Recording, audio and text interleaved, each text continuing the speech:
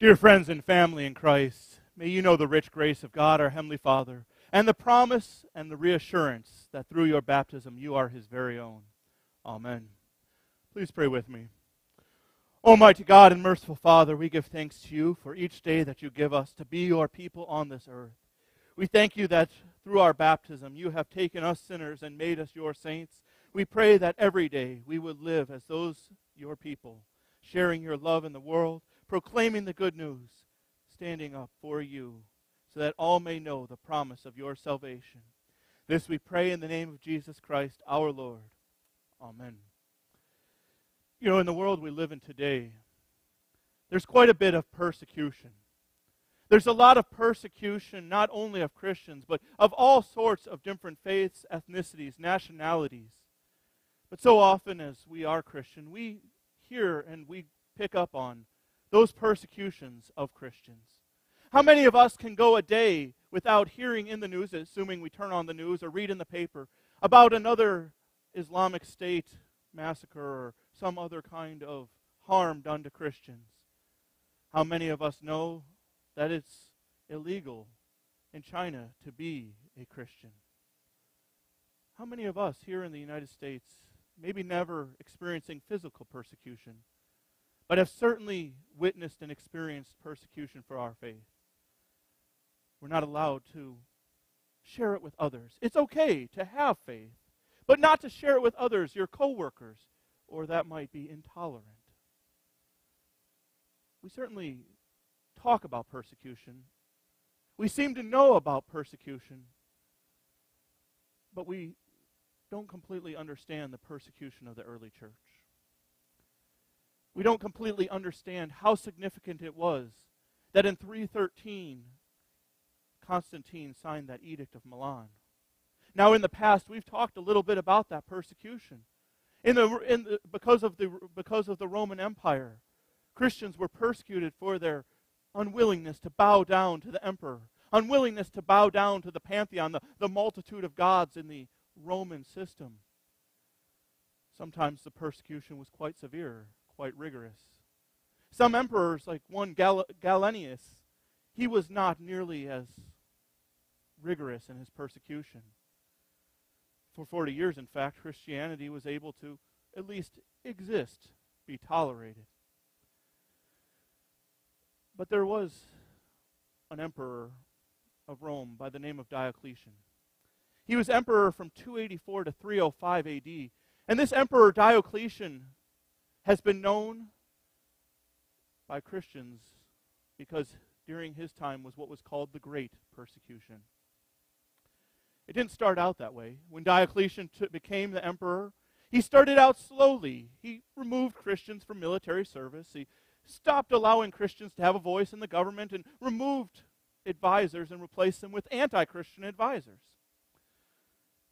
But in 303 AD, he received an oracle from the temple to Apollo.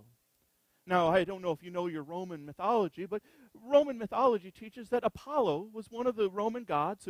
He was the god of music and the poetry. Most importantly, he was the god of wisdom. People would seek this god of Apollo to try to gain insight into the future, wisdom and knowledge. Well, in 303, February, in fact, Diocletian received an oracle that encouraged him to begin what was now called the Great Persecution. He signed an edict, and right away, he immediately started making it illegal to hold Christian scriptures. If you had a copy of the book of Matthew, you must turn that over to Roman soldiers so that it might be burned. If you were a Christian clergyman, you had to step down, even deny your faith if you wanted to live. If you attended a Christian church, your church was destroyed right after they looted it for all the goods. And this was just the beginning of the persecution. In fact, he signed four more, to a total of 5 edicts, persecuting Christians, Christians being martyred in the streets in ways that I won't describe here. You can read it in the history books, but it is awful. It is ways that we would not want to talk about or think about. It reminds us of what's going on under the Islamic State.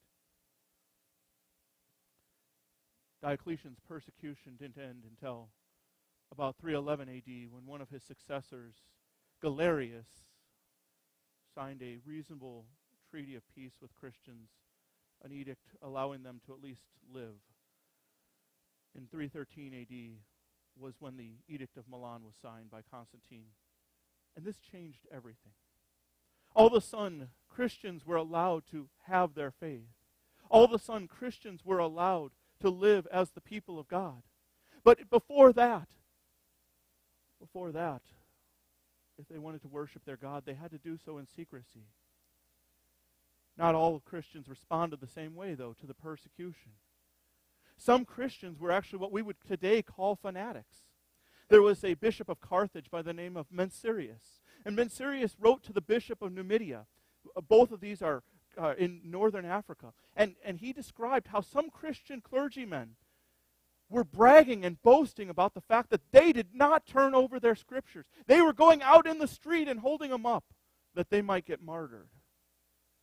He wrote that those men should not be honored because they were not boasting in the Lord, but boasting in themselves. In fact, if you follow that letter a little further from Mensurius to the bishop of Numidia, you discover that it was not just Christian priests who were doing this, but there were criminals, enemies of the state who were doing this, who had heard that in prison Christians were friendly to other Christians. So there were people who were non-Christian saying that so that they would have good treatment by their fellow prisoners. Well, that's one response. On the other end, you had the response of what have now been called the traditores. Comes from a Latin word, traditor, which is the same root as our word for traitor, treason. And on an interesting note, tradition, because it literally means the one or the ones who hand things over. You can see where tradition, the one who hands things down to the next generation. But these traditores, they not only did they not hold on to their scriptures, but when the Roman guard came knocking, they immediately turned them over. When their lives were put on the line, they denied their faith. They did not stand up for their faith when they were going to be put to death, when their families were going to be put to death. Now, before you judge them, take a second to think about the situation they were in. I'm not saying or defending their cowardice in any way, but at least think about the situation that they were in. They certainly did not stand for their faith at that time. All this changed, though, in that 313, because suddenly it was legal again to be a Christian. A lot of these traditores, they returned to their positions that they were in before, whether it be priests or even bishops. They returned to their positions. Most of the church forgave them. Most of the church accepted their repentance. Some of the church required that they again repeat their ordination vows, but most of the church was willing to forgive them. But not all of the church. There was a bishop in Carthage following Mensurius by the name of Donatus. In fact, it was Donatus Magnus. We don't know much about his early life. We just know that he had grown up around Carthage, northern Africa there, during the time of Diocletian's persecutions. And Donatus and the Donatists, they did not accept the apology of these traditores. They did not accept their apology, nor did they forgive them. In fact, Donatus went so far as to teach that if a bishop who had been a traditore, if he returned to his position, that if he distributed the sacrament, it was no longer efficacious. In other words, it did not provide forgiveness of sins. So let's say that we had a traditore, according to Donatus, standing in front of you, and he said the words of institution, distributed the Lord's Supper to you. You would not receive the body and blood of Christ, nor the forgiveness of sins. This was the teaching of Donatus. If one of these traditores baptized a child, that child would still have the old Adam, the old Eve living within them. And that was the teaching of Donatus. And many actually bought into Donatus's teaching. Before we condemn him, what he was teaching was a desire to keep the church pure. He wasn't forbidding these folks from returning to being members of the church, but he could not have them as leaders of the church anymore. He could not believe that they could again stand in the position of authority, preaching to the people of God, teaching the people of God, distributing the sacraments to them. Many followed him, and it created a great schism in the church. Not the great schism, that's quite a few years from then, but it created a schism, a separation. And this is truly why he is called a heretic, is because he created this division in the church. It was in 409 AD that he was finally declared a heretic. Those who followed him were required to turn over their churches, were not allowed to continue preaching. The problem wasn't necessarily with where Donatus began. It was where his teaching led. It was where he went from there. Because as he taught this idea that he only wanted saints preaching from the pulpits and no sinners allowed, he expected this level of perfection. Much like Pelagius, he desired then that the Christian community at large, not only the priests, but all Christians, live a perfect life. There was no room for sinners among the saints. Truly, that is where most heresies begin, don't they? From a small passage of Scripture, from a small part of God's Word, blown out of context, blown out of proportion. Well, Donatus' teaching has those two problems. First of all, it calls the sacraments into question. But secondly, it causes the community of Christians, the believers, to question their own walk with God. Whether or not they can call themselves the people of God. In other words, what is the standard of perfection by which we measure whether or not a person is good enough to be called a Christian? And if we're honest with ourselves, well, we certainly label this heresy Donatism. How many of us have also maybe struggled with this same question? We had a reading from Jesus' own words today in Matthew chapter 5. You therefore must be perfect as your heavenly Father is perfect.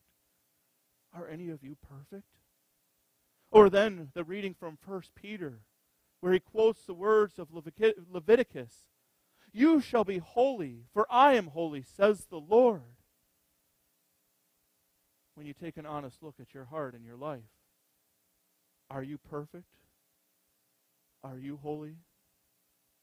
Is any pastor or priest, bishop or pope or synod president who stands before you, are they holy and perfect?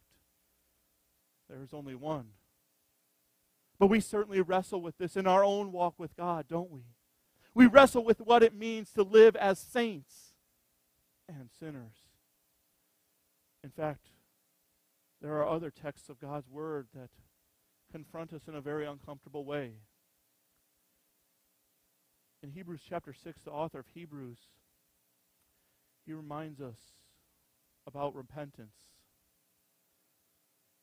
For it is impossible, in the case of those who have once been enlightened, who have tasted the heavenly gift, and have shared in the Holy Spirit, and have tasted the goodness of the Word of God, and the powers of the age to come, and then have fallen away, to restore them again to repentance. Since they are crucifying once again the Son of God to their own harm, and holding him up to contempt.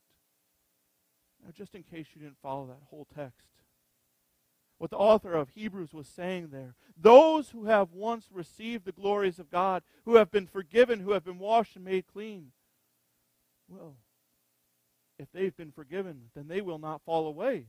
In fact, it is impossible for them to be restored, according to the author of Hebrews. And we read texts like that, or texts like Matthew 5 or 1 Peter, and it makes us look at our own faith. It makes us, even among us as Lutherans, question, am I good enough? Am I perfect enough? Am I holy enough? At what point will God continue to forgive me, a poor, miserable sinner?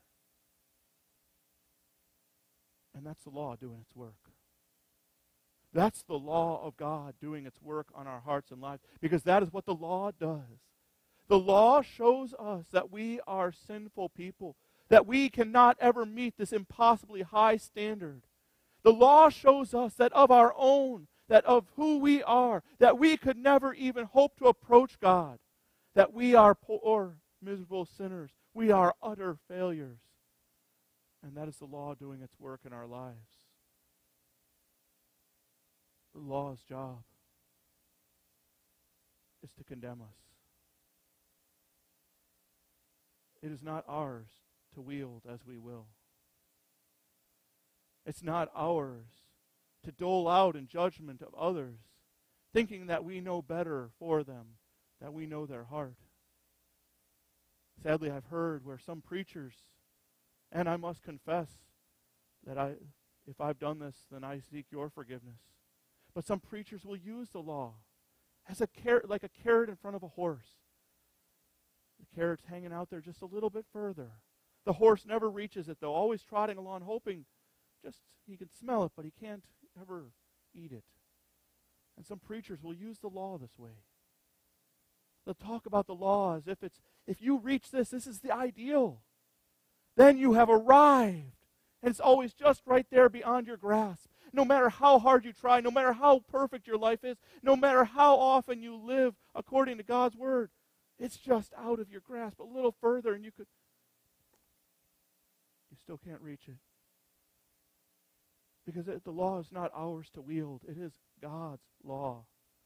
When we wield it and take it into our own hands, passing judgment, trying to use it against others, we are breaking the first commandment.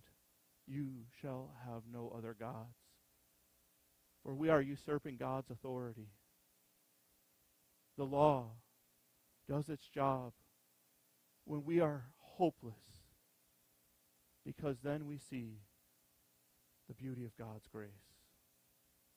Because then we see the richness of God's mercy and the hope that we have in Jesus Christ as our Lord and Savior. When the law does its job, we realize that we had no hope, but now we do have hope because we are the children of God. We are those who have been washed and made clean. We are those for whom He has made holy and set apart. When we use that word sanctified in church, it is not an action on our part. We do not make ourselves holy. It is purely the work of the Holy Spirit. And Paul says it so well. He's writing this letter to the church in Thessalonica. He's encouraging these Christian believers, and he says it so well just as he's about to wrap up the letter. Listen to his words.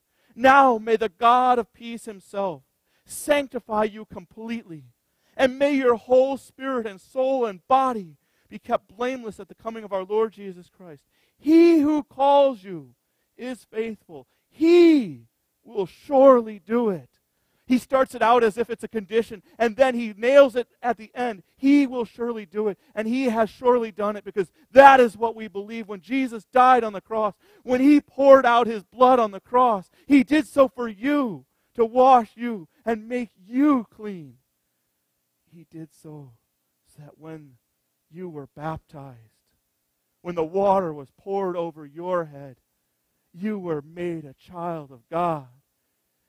Because that is the power of God's Word. That is the power of God's forgiveness, His grace, and His mercy. And that is why when you receive the sacrament, when you receive the gift of God's baptism, that is what it is. It is a pure gift. It is a gift from Him. Listen to Peter's words in 1 Peter chapter 3.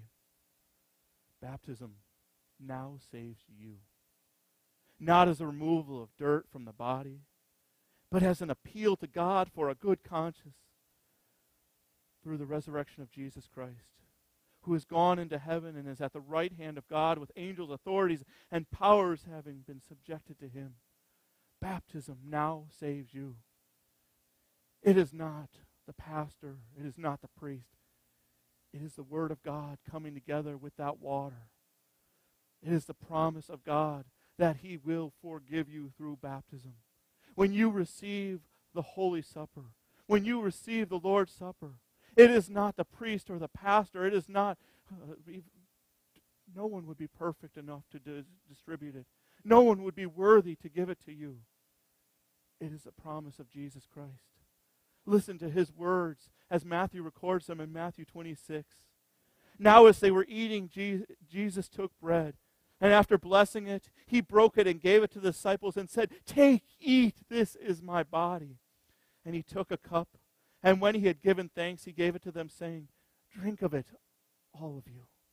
For this is my blood of the new covenant, which is poured out for many for the forgiveness of sins." For the forgiveness of sins.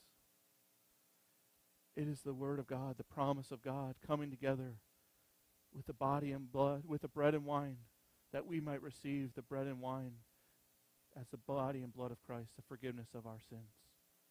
It is that forgiveness. It's not who's doing it, because truly we are unworthy. Pastors are unworthy. Maybe you've wondered at times, why do pastors wear all the extra vestments? You see pastors who will wear suits and maybe just polo shirts, things like that. And that's fine because they can proclaim the gospel. But why do we in the Lutheran church, why do I put on these robes every Sunday? It's not just because I like to be extra warm and it's cold in church. It's because it's a reminder that we are clothed in Christ's righteousness and that I am a sinful man underneath. I'm wearing black and my soul is black, except for Jesus Christ's forgiveness. And so we are clothed in Christ's righteousness, that beautiful image of the white robe given to us in baptism. Thanks be to God, the burden is not on us, but he has borne the burden himself. If we were to follow Donatus' teaching, think about this for just a moment. What happens if, in the middle of the words of institution, all of a sudden I started thinking about that next week the Jets are going to beat the Bills, and last week they beat the Steelers, and if, according to Donatus, then the words of institution would not be valid. They would not be efficacious. Christ's body and blood would not be present. By the way, I don't ever think about football in church unless it's as an illustration. I encourage you to do the same to focus, but my point here is that God's Word and the bread and wine are what make the sacrament efficacious. It's what makes it forgive your sins. It is not the person doing it. It is not even the worthiness of us, because which of us could truly be worthy? Now, one time we're going to have to talk about right reception. But know this, it is a free gift. Sacraments are those free gifts of God. And this is very important for us today. It was very important throughout the history of the church. But it's during the history of the church, there was a time when this very question came up. Are the sacraments efficacious? It was at the time of the Reformation, when Martin Luther and other Catholic priests left the Catholic Church. There was a question, a big question mark that was asked. Are the sacraments still efficacious? Because according to the Roman Church, they were no longer part of the true church. And this is still official doctrine of the Catholic Church today, is that the Roman Catholic Church is God's true church on earth. This was a huge question for not only the priests, like Martin Luther, but it was a question for all of those who were present, all the laity who followed them. Are we receiving the forgiveness of sins? Luther and the other reformers went back to this Donatist controversy, and they read the words of St. Augustine. Augustine has been hugely influential in all of the Christian church. And they saw this debate that went on about 1,200 years before. And they saw that the promise came because of this that the sacraments were efficacious because of God's promise. In fact, they had a term that they used to refer to this. It's a Latin phrase, ex opere operato. And it literally means that the works worked. the works worked, because it is the sacrament itself that provides, through the grace of God, forgiveness of sins. Now, as we have gone through these various heresies, I remind you that most of the heretics we've talked about, they did not start out with an intent to destroy the church. Donatus, his desire was to purify the church, not destroy it.